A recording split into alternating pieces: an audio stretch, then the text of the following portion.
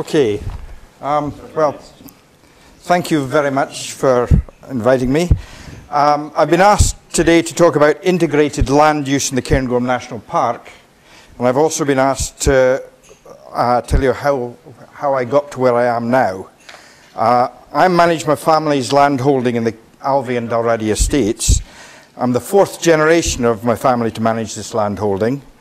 My qualifications for managing this holding is over 50 years experience of practical experience on it, and also a PhD in forestry management.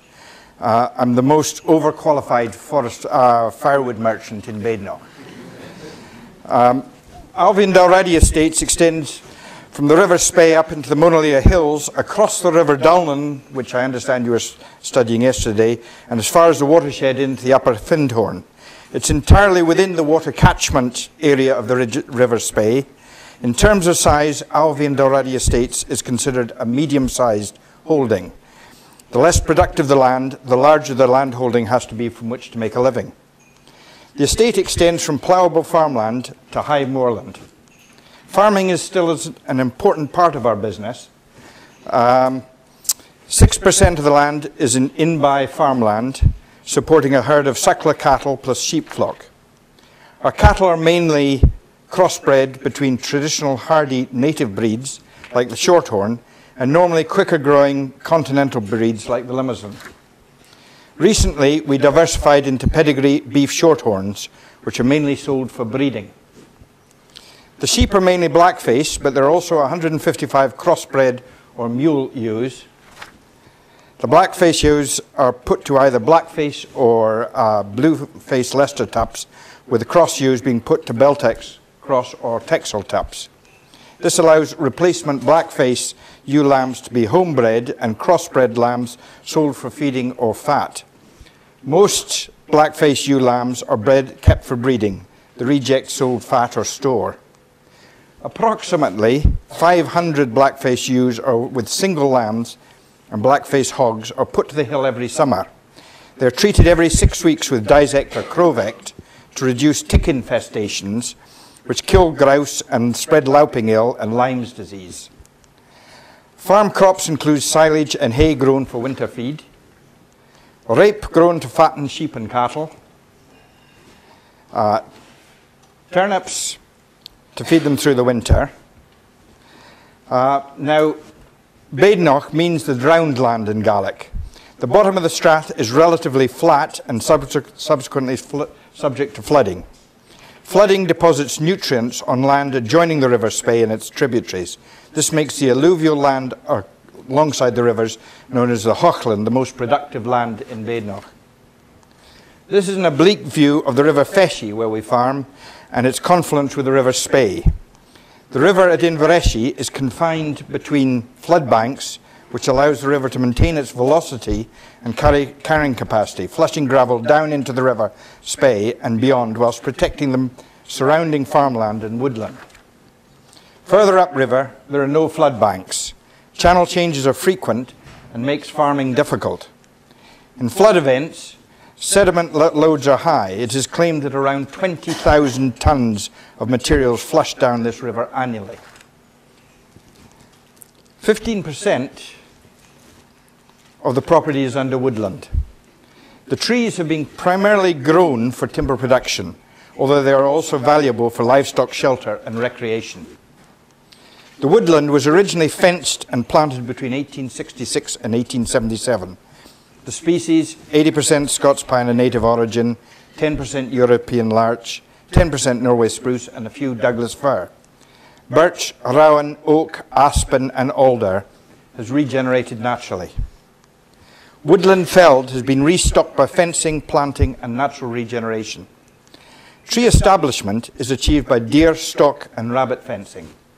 We learnt 200 years ago that the most cost-effective way of managing crops and livestock close proximity to one another is to fence off one from the other. This is accepted when farming on the low ground, but often causes controversy in the uplands where production is more extensive. Harvesting is now done by contractors. For smaller dimension and lower quality timber, we chip for biofuel. However, nearly 80% of the land is hill and open moorland, what is often referred to as mamba country. More and more a bugger all. It is used primarily for grouse shooting and deer stalking. The estate also has 26 houses, 4 farmsteadings, horticulture producing strawberries and raspberries, a granite quarry producing pink aggregate building and diking stone. It can be seen throughout Alvie. We've painted the town pink. A gravel quarry producing sand, gravel and recycled material, schist workings producing diking stone, a fish hatchery producing organic brown trout, a sawmill providing the estate with sawn timber,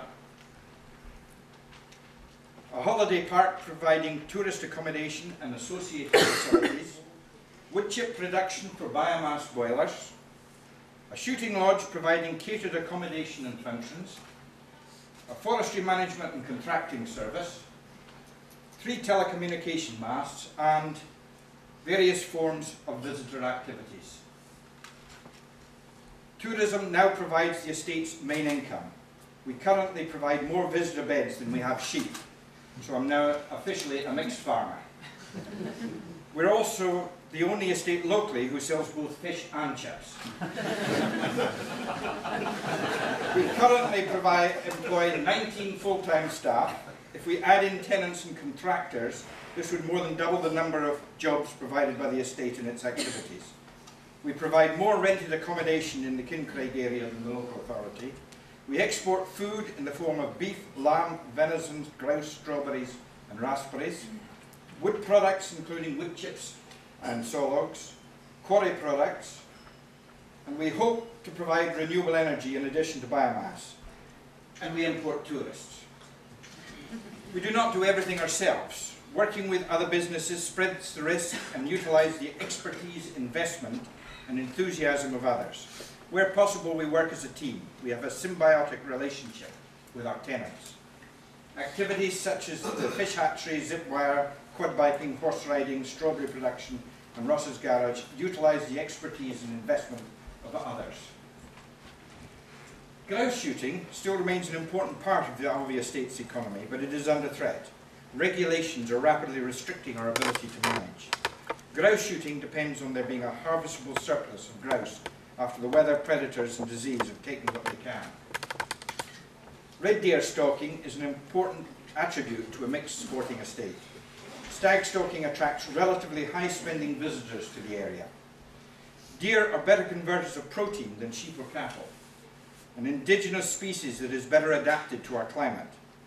Venison is a lean meat which is in demand. It's a great alternative to horse meat. In contrast to sheep and cattle, wild venison production is not subsidised. However, Scotland is no longer able to meet the UK demand for venison. The demand for venison now exceeds our ability to supply. The UK is now importing 29,000 deer carcasses per year to meet our shortfall between supply and demand. We have turned what was a lucrative export market into an import market, adding to our balance of payments deficit. But Alvie is not just about farming, forestry and field sports. We have 26 houses and provide more rented accommodation in the Kincraig area than the local authority, and around 25% of the jobs.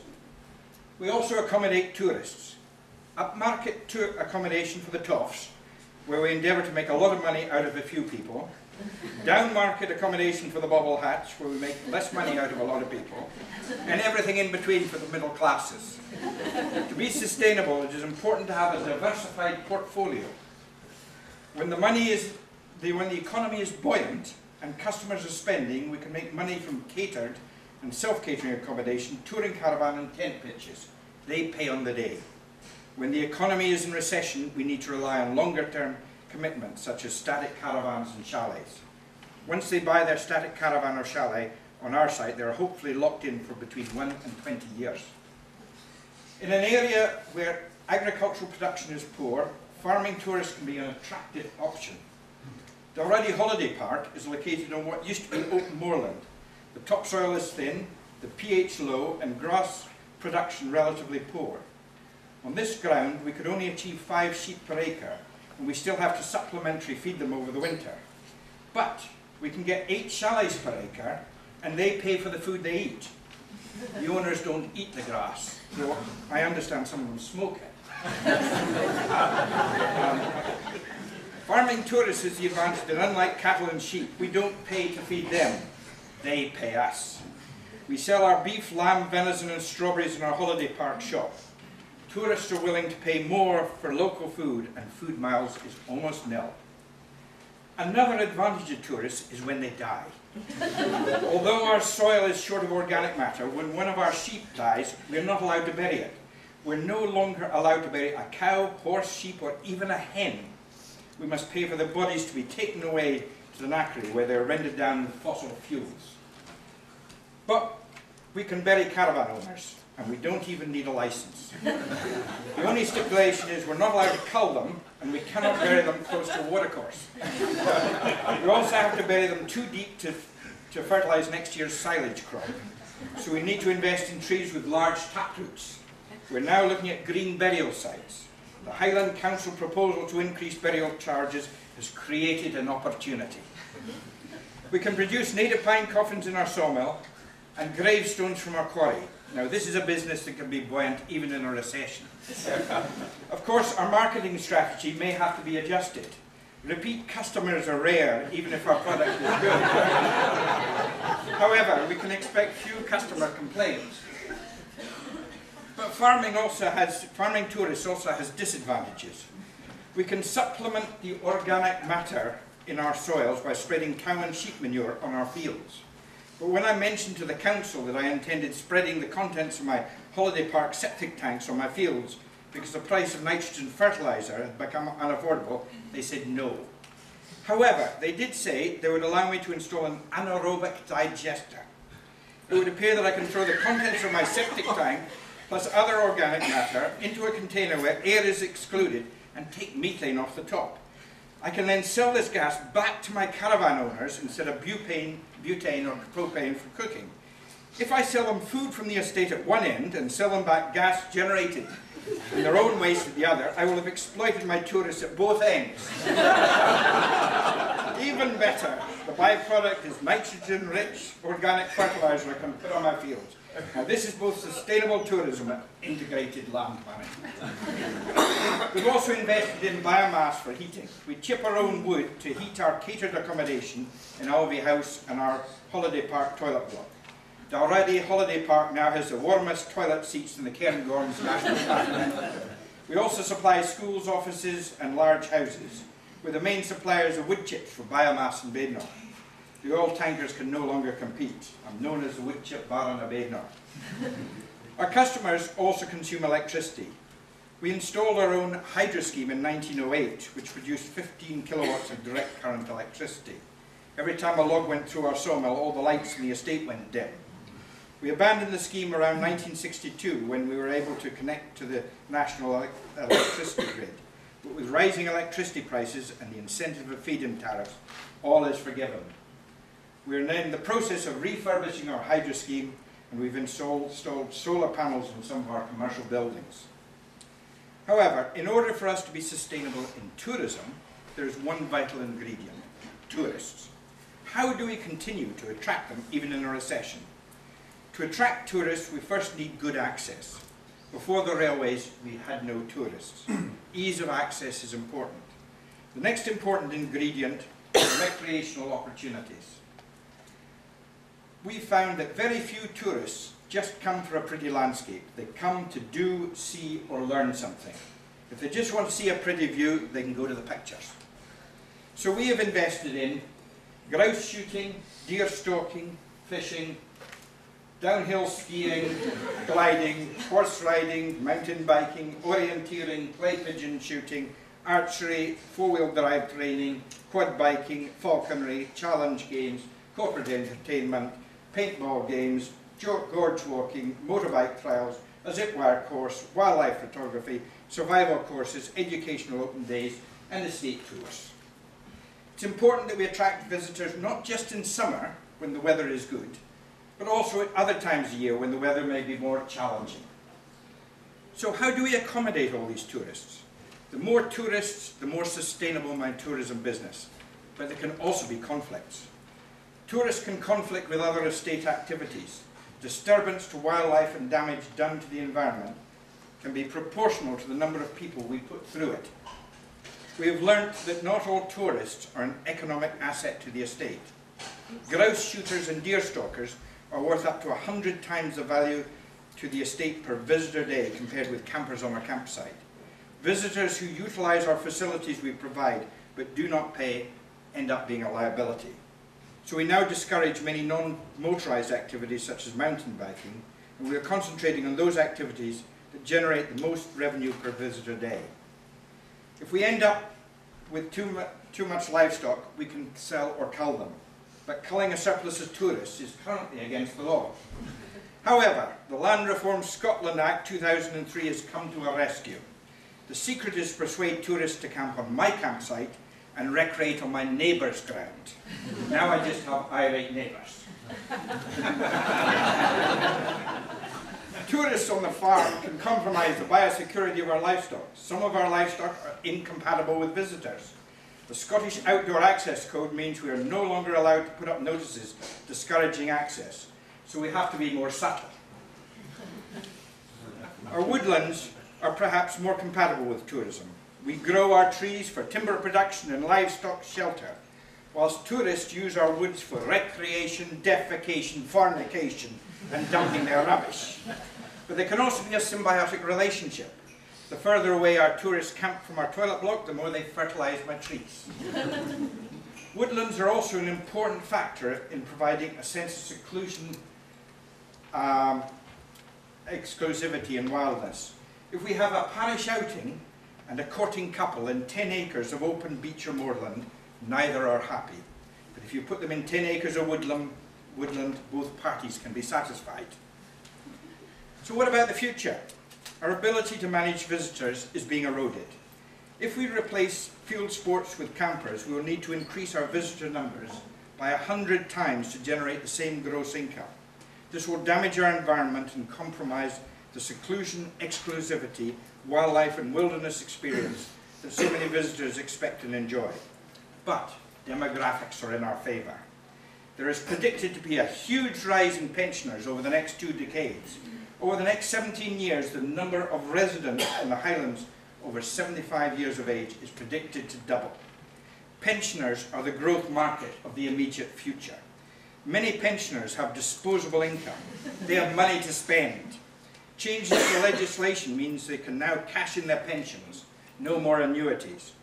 So we're looking at farming pensioners. That of course assumes they will retire before they die.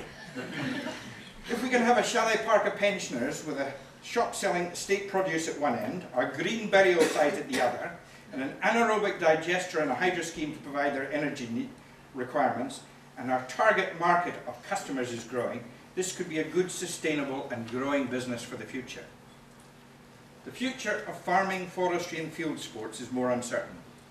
If we wish to expand timber production in the medium term, we are already too late. Trees planted for timber production this year will not be ready to harvest before 2044 at the earliest. The world's population, along with the demand for food, is increasing. But Scotland's food production is actually decreasing.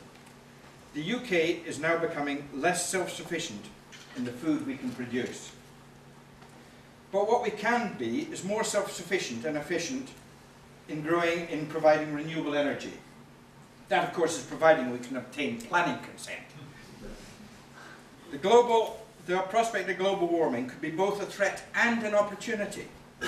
With reducing snow cover, we could lose skiing in the Cairngorms within the next 20 years.